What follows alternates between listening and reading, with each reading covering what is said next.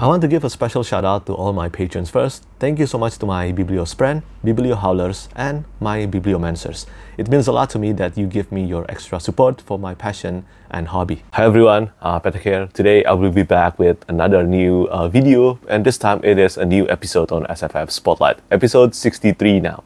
And as usual, this is a series of videos where I will talk about new book news, new special edition, new Kickstarter campaign, and noteworthy release in the adult science fiction and fantasy genre. But this time, I don't actually have any new noteworthy release to spotlight, so instead I will spotlight some video games at the end of this video, because these video games, they do deserve some talking about at least. But first, like usual, I'll be starting this episode of SFF Spotlight by talking about some new book news or cover reveal first. And the first one is about one of the most underrated first book in a trilogy that I have ever read. And the first book, it was The Helm of Midnight, and we finally have a cover reveal and also a release date for the third book and the final book in the trilogy. The title of the trilogy is The Five Penalties, and the title of this book is The Teeth of Dawn by Marina Lost Tether.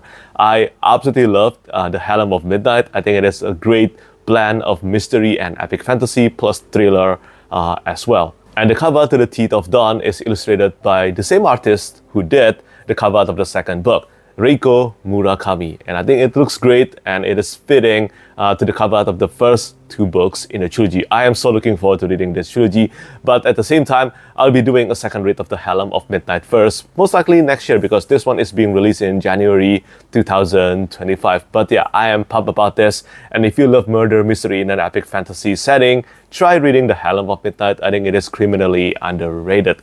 And then after that, the second book that I want to spotlight today, this is for the sequel to The Gods of the Weirdwood by R.J. Barker. The title of this book is Warlords of the Weirdwood. Weirdwood or Weirdwood, I don't know how to pronounce that, but yeah, this is the sequel to The Gods of the Weirdwood. I have read almost everything by R.J. Barker. I have read the Wounded Kingdom trilogy. I have also read the Bone Shape trilogy or the Tide Child trilogy, and I love these two trilogies very much. I think R.J. Barker is a great fantasy author, and I haven't read this new series from him yet, but right now I'm still not sure whether I should wait for the third book to be out first before tackling the trilogy or not, because, well, personally speaking, when it comes to reading R.J. Barker's books, it seems like my experience with reading them improved much more when I read through the trilogy in a closer period of time rather than waiting for one book at a time, like one book a year. But that's just me. If you have read the Wounded Kingdom trilogy and also the Tide Child trilogy,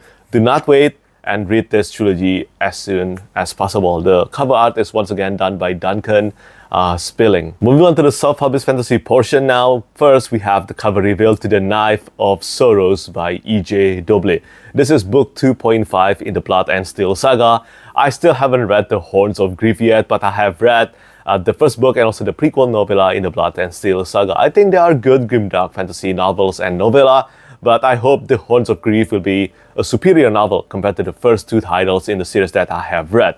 And also, many people do say that The Horns of Grief is the best book by E.J. Doble so far, and this one, The Knife of Sorrows, it will take place, I think, after the ending of The Horns of Grief, but before the events of the upcoming third book in the main series. Of course, I cannot tell because I haven't read The Horns of Grief yet, but it seems like even from the premise alone, it will contain a lot of spoilers, so I cannot say anything about the details of the plotline here. But the cover art, just like all the books in the series so far, it is once again illustrated by Diego Spezzoni, and I think it is beautiful, so intricate. I love the knife and I love the lightning and all the details that goes into this cover art. It is beautiful.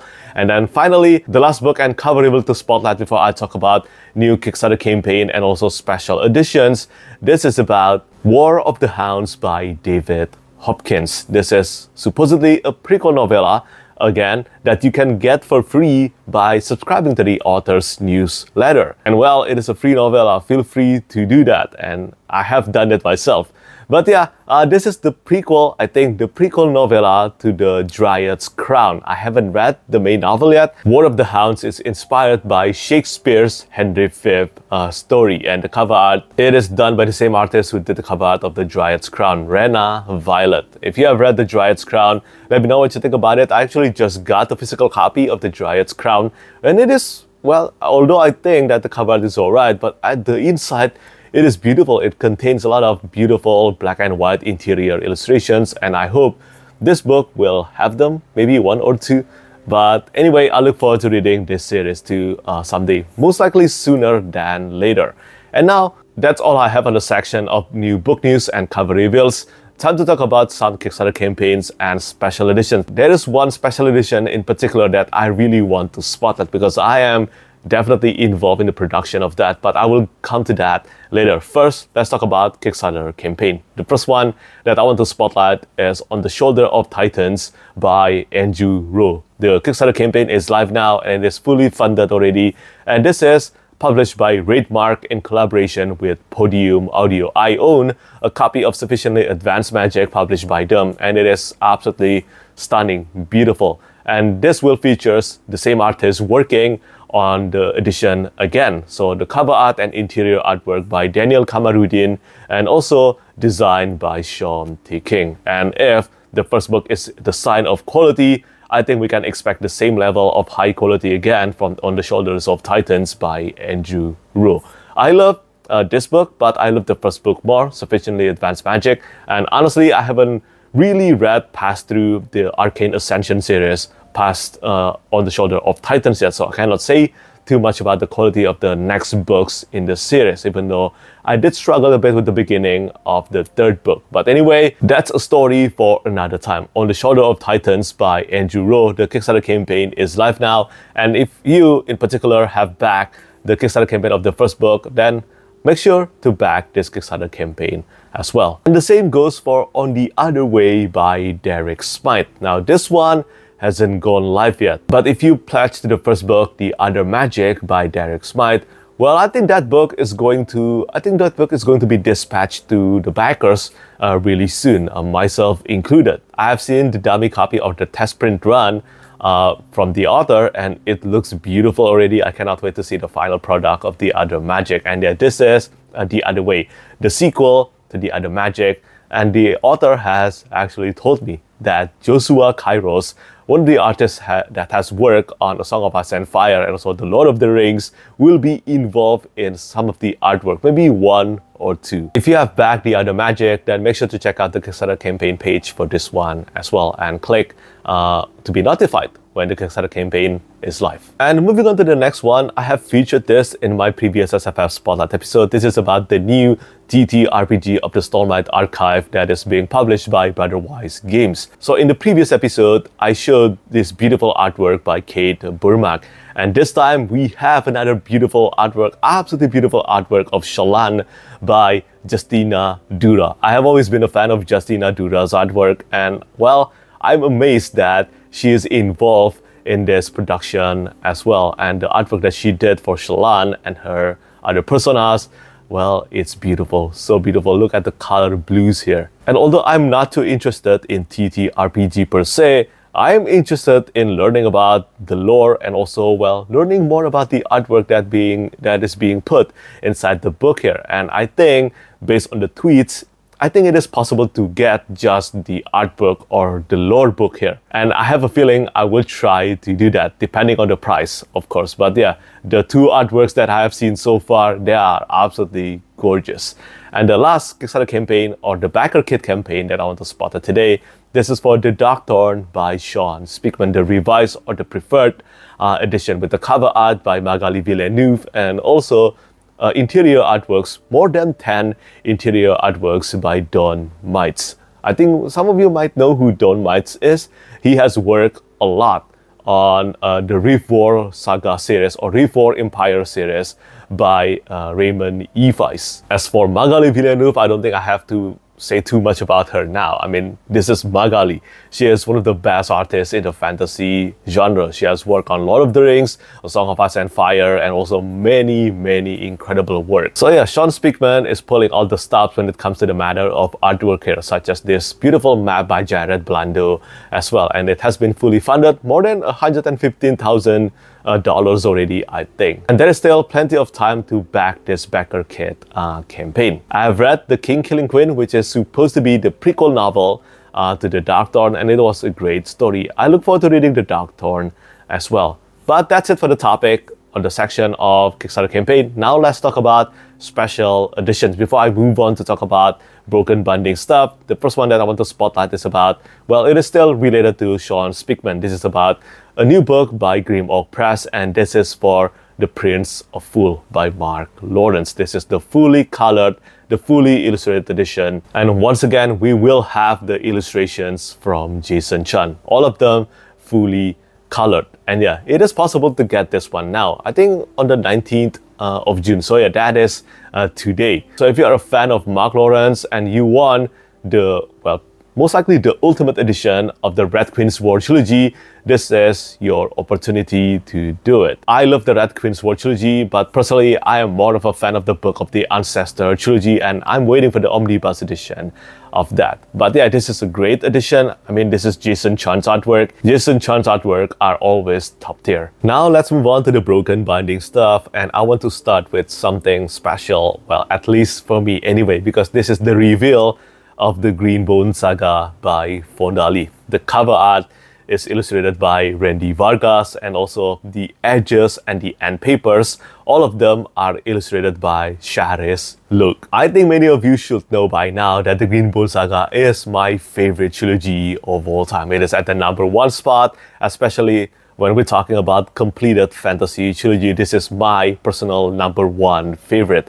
And with the limited time span, even though I have been working on this project, well, since the month of February, I think, but yeah, we have a limited deadline to work on this project, and still I want nothing but the best for it. And well, Randy Vargas and also Charis Luke, they really nailed what I wanted from the artworks. The theme of fighting for your family, for your tradition, for your culture, and for your honor are some of the main themes coursing through the entire Greenbone Saga series. And I tried to definitely deliver that to the artists regarding the cover art and also the end paper. And I think Randy Vargas and Charis Luke, it really seems like they took a peek inside my brain and just delivered them on the paper. They look absolutely stunning. They elevated my art brief into something extraordinary. And yeah, if you have read the books, you will know what these scenes implicates, and also I think the paraphernalia in the end paper here. If you have read the books, you will know the significance behind each items and illustration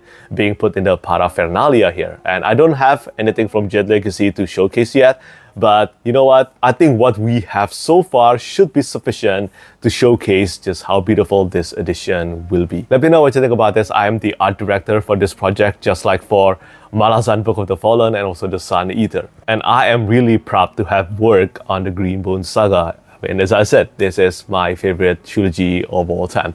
And well, speaking of my favorite trilogy of all time, I can give you a hint that the next series, the next subscription series, because Greenbone Saga is for the month of July until the month of September, and the next subscription series, I'm working as the art director as well, and it is for one of my favorite series. So, well, feel free to take a guess on what that is. But yeah, I'm really happy with this one. I cannot wait. I really cannot wait to get my hands on the physical copy. And speaking of Sun Eater earlier, well, I have revealed this beautiful end paper art by Rene Eichner.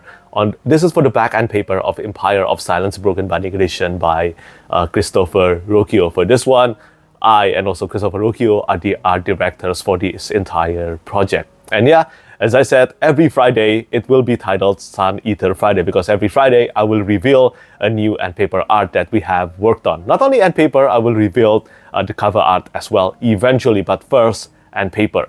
And yeah, this is for interrogating Uvanari.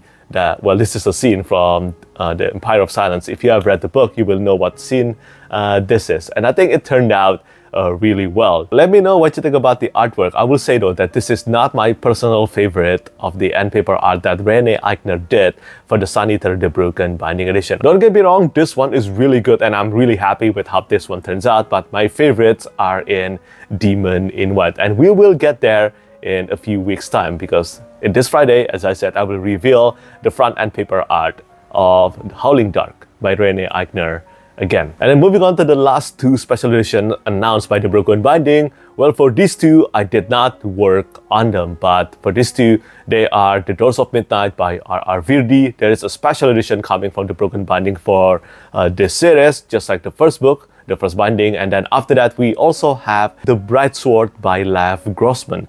I don't think I have read anything by Lev Grossman yet. I have tried reading The Magician, but that one really did not work for me. I have tried watching the TV show as well. It did not work for me as well. I hope that this one, which I think will be an Arthurian retelling fantasy story, will be a better fit for me. That's my hope anyway. But that's it for the announcements from the Broken Binding. As for the next one, this is about Neuromancer by William Gibson, and this is coming from Folio Society in the month of August.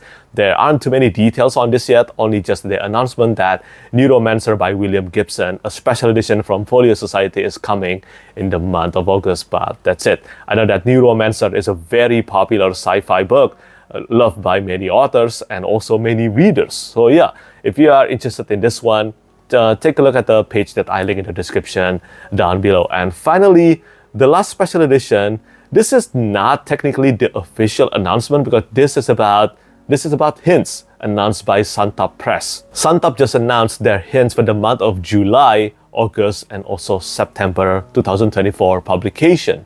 And well, honestly speaking, I have only bought one book from the Santap Press, and that one is Boy's Life by Robert McCammon, because that one is one of the best standalone books of all time, in my opinion. And well, there is one more book that I consider to be one of the best standalone books of all time. And again, it is by Robert McCammon. That title is Swan Song.